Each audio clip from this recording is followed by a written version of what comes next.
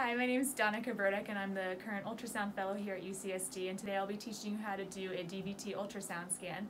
So I have a patient here who has leg pain, and I just wanted to confirm with you, is it okay that we submit this video online of doing this ultrasound for educational purposes? Yeah, that's very good. It's okay? Yeah. Okay. So again, since this is a superficial structure, you'll start off using the linear probe. You're going to have the marker dot always pointed towards the patient's right. And so we'll want to look initially, we'll have to turn off the lights, where the saphenous vein is coming into the common femoral. What you want to do is you want to see, when you apply pressure, that femoral vein completely collapse. Let's take another image. So we're applying pressure, and you can see that the femoral vein collapses, but the artery stays patent. We'll scan down a couple more centimeters, looking again at the femoral vein.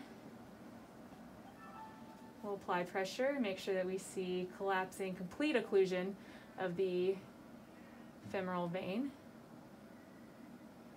So after we've taken a couple images, we'll go ahead and move on to the popliteal area. So we'll go behind the knee.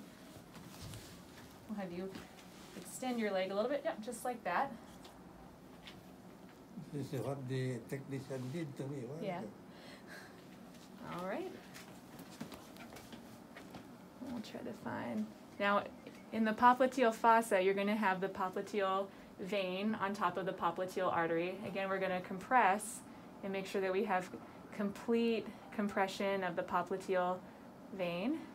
We'll try one more. So again, the popliteal vein and the popliteal artery compress, and we see that we get full collapse of the vein.